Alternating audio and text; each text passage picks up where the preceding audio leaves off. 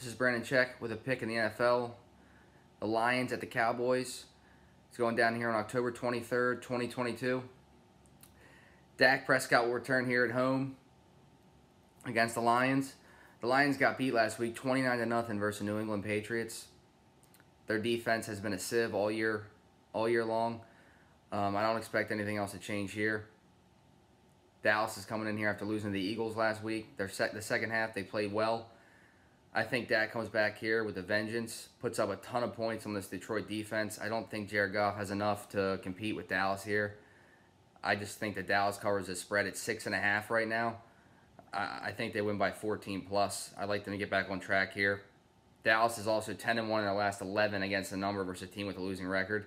So I'm going to roll with Dallas, and that's going to be my pick on this game.